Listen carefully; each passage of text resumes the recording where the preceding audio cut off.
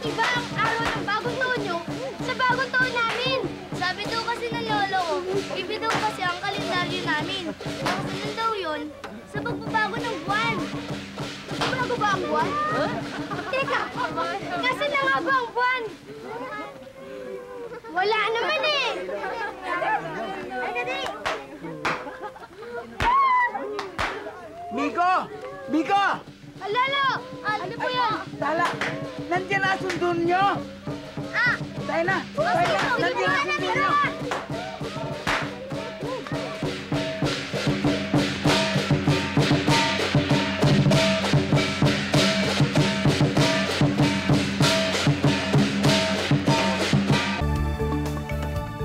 Hi, Migo!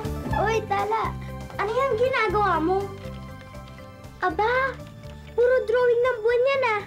Tama. Alam mo, pinanood ko yung buwan gabi-gabi. At alam mo, tama si Chen. Nag-iiba nga ang buwan. Ha? Paano nag-iiba ang buwan? O, tingnan mo itong mga drawings ko ah. Nung gabi ng Chinese New Year, walang buwan, di ba? Oo. Nang lumipas ang ibang gabi, meron ng maliit na bahagi ng buwan ang nakita ko. At lumipas ulit ang ibang gabi, mas malaki na. Gabi-gabi, nagdadagdagan ng buwan hanggang paging buo na ito. Yan. Talaga? Alam mo, Migo, matagal ko nang napapansin yun, pero hindi ko masyadong pinag-iisipan. At hindi lang yan. Nang mabuo ang buwan, unti-unti itong nababawasan.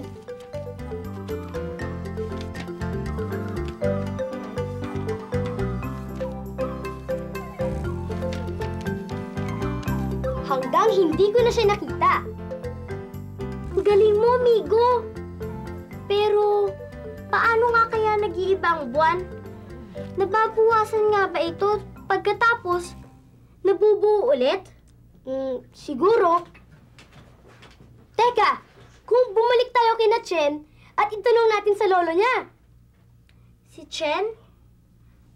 Oo nga pala, Migo. Kaya nga pala ako nagpunta dito kasi magpupunta sa Chinatown sina Daddy. Baka gusto mong sumama. Tamang-tama yun! O, halika na! Sige!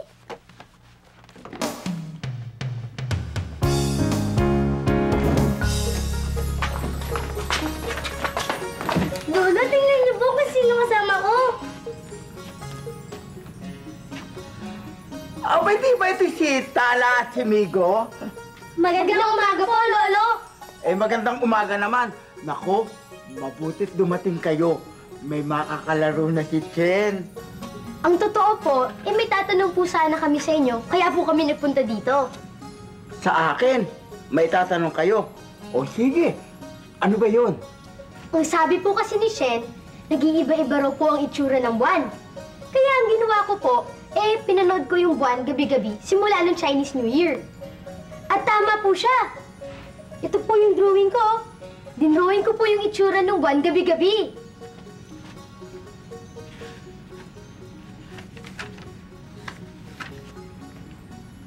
Abay, magaling ka pala mag-drawing. Gusto mo ba ipaliwanag ito sa amin? Sige po. Alam ko na. Ididikit ko ito sa ating dingding, ha?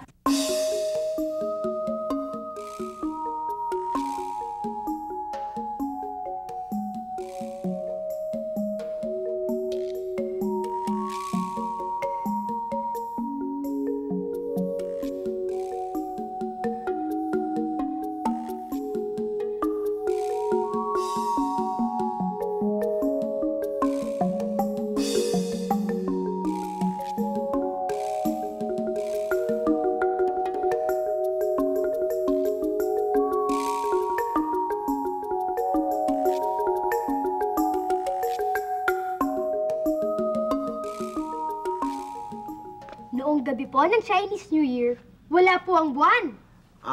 Yan ang tinatawag na new moon. At noong mga gabi pagkatapos po ng Chinese New Year, halos wala po ang buwan. Ito lang pong masyadong maliit na bahagi ang nakita ko.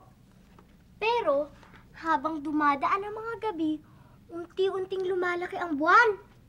Dito, kalahati na ng buwan ang nakita ko. Tama. At sa mga sumusunod mong drawing, lalo pang lumaki ang buwan. Hanggang sa mabuo na ito. Iyan ang tinatawag na full moon o kabilugan ng buwan. Full moon.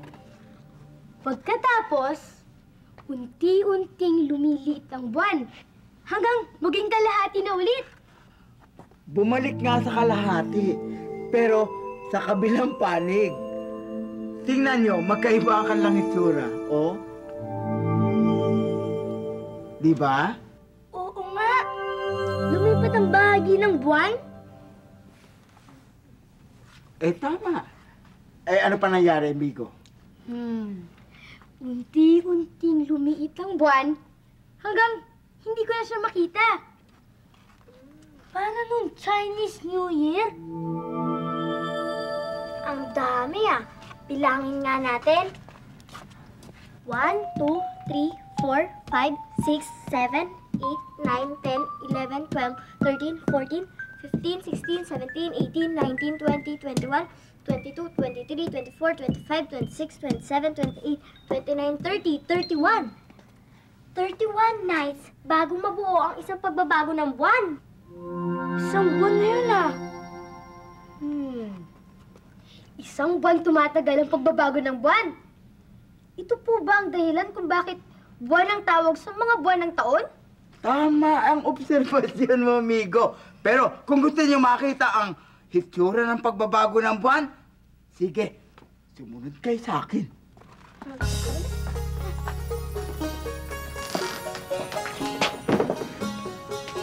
Nakakatakot naman dito. Ang dilim. Huwag kayong matakot. Ito, special bodega ni Lolo. Dito niya nilalagay ang mga importante niyang gamit. Yan. Sige na. Habang pinapanood mo ang pagbabago ng hugis ng buwan, ano pa ang napansin mo habang pinapanood mo ito?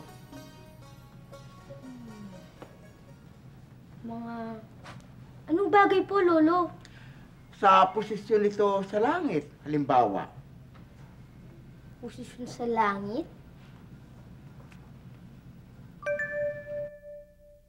Ang natatandaan ko, nagsisimula sa isang posisyon ng buwan.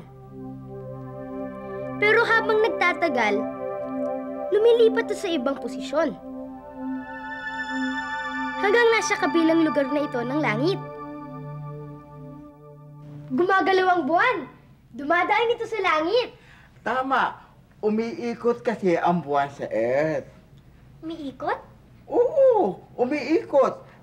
Kunyari, ikaw ang Earth, ha? Tayo ka dito, ha? At ikaw naman, Chen, kunyari, ikaw ang buwan. Umikot ka dito sa bilog na ito, ha? Sa sahig, ha? Ay, sige, ikot na. Sige. Tuloy-tuloy. Yan, ikot. Naiintindihan ko na po, Lolo. Pwede ko po bang tabihan si Tala? O, sige.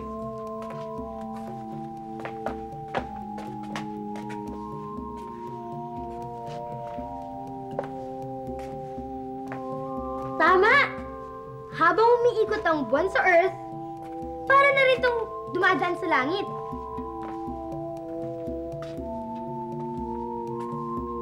Pero Lolo, ano naman po ang kinalaman dun sa pagbabago ng buwan?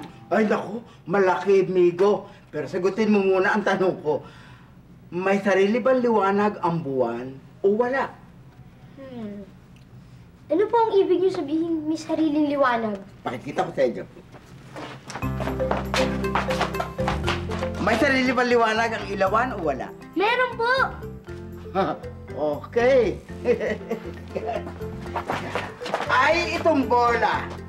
May sarili liwanag o wala? Wala po! Ang galing! Oh. Ay, itong pumbilya. May sarili liwanag o wala? Meron po! Aba nga naman, ang galing. Ngayon, isipin nga ninyo ang iba pang bagay na may sariling liwanag o wala? Dito sa kwarto ko, maghanap kayo. Sige, bilis! Ito pong kwadro! Walang sariling liwanag! Ayun! Itong flashlight, may sariling liwanag! Ay, ganun flashlight na sariling liwanag. Ang galing sige nga, Migo. Yung araw po, may sariling liwanag! Ay, ang buwan. Sa tingin ko po, walang sariling liwanag yung buwan. Kasi meron po akong nabasang libro na may mga litrato ng mga astronaut sa buwan na may nilalakaran silang parang mga bato. Wala naman pong sariling liwanag ang bato, di ba? Pero, sa buwan ang gagaling ang liwanag paggabi. Paano mawawalan ng sariling liwanag ang buwan? Maliwanag lamang tala ang buwan kapag gabi. Pero, hindi naman sa kanya nagmumula ang sariling liwanag na yun.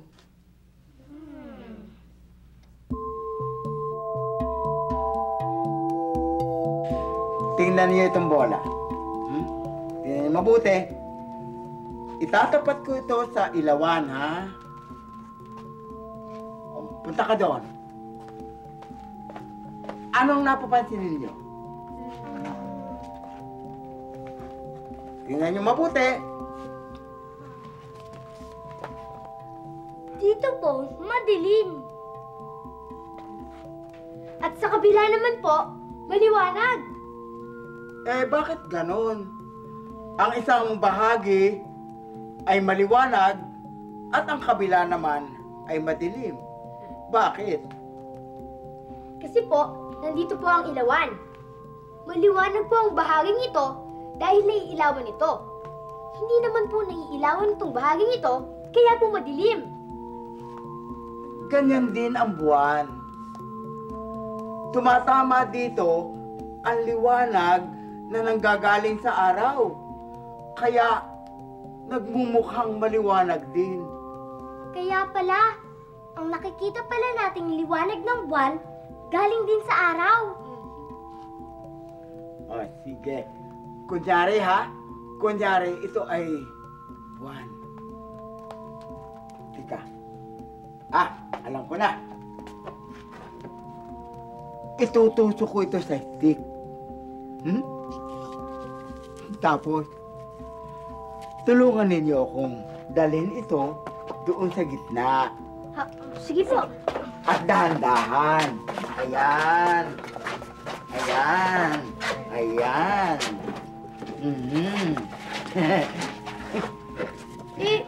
Lolo, para saan naman po yung mga yan? Dito natin makikita kung paano nagbabago ang buwan. Kunwari po, itong bola, ang buwan? At yung ilawan, yun ang araw. Lolo, nasan po yung Earth? Yung upo ng Earth. Sasakay kayo dyan. Para makita ninyo kung paano nagbabago ang buwan. O sige, upo na kayo. Sakay na. Sige, tara. At hawakan mo ito, Migo. Itapat mo doon sa ilawan, ha? Tala. Ano ang ginagawa ng buwan sa paligid ng Earth? Umiikot po ito sa Earth. Kung gayon, paikutin natin ang bola sa atin. Tingnan niyo mabuti ang bola, ang buwan natin. Huwag niyong alisin ang inyong mata sa ating buwan, ha? Lolo, parang nawala ang buwan. Parang nung Chinese New Year nyo. Yan ang tinatawag na new moon. At kapag umikot ang buwan sa Earth, may lumalabas na bahagi ng buwan? Kalahati na lang buwan ang lumitaw. iyan naman ang first quarter. Isang ikot pa uli ng buwan.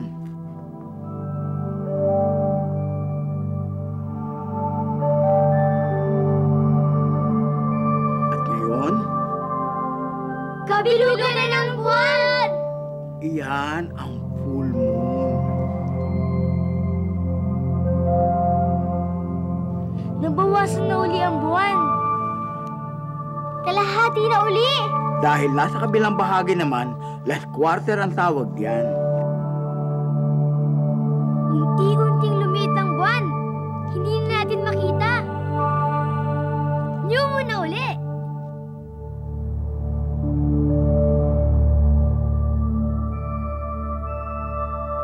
Ganyan ang nangyayari. Kaya mukhang nababawasan ang buwan at nabubuo uli. Sa patuloy na pag-ikot ng buwan sa Earth, iba-ibang bahagi lang nito ang nakikita. Kaya sa paningin natin, nag-iiba-iba ang korte ng buwan. Kung ganon, hindi naman pala nagbabago ang korte ng buwan. Mukha lang itong nagbabago dahil sa paiba-iba nitong posisyon. Yun lang bahaging naliliwanagan ang nakikita natin. At lumiliit at lumalaki ang nakikita natin depende sa posisyon ng buwan at Earth. Ganun nga! Noong gabi na nakita ko ang first quarter, nasa ganitong posisyon ng buwan. At nung full moon, nasa ganitong posisyon ang buwan. Kaya ganito din ang drawing mo. At noong nasa likod ng buwan ng araw, syempre ganito ang buwan. New moon! Salamat po, Lolo. Ngayon alam ko na kung bakit po nag-iiba ng hugis ang buwan. Walang anuman, Tala, Migo. Tala, alam ko na yata kung kailan tayo ulit babalik dito. Kailan tayo babalik? Parang alam ko na. Sa susunod na kabilugan ng buwan! Sige, bye-bye po. Sige po.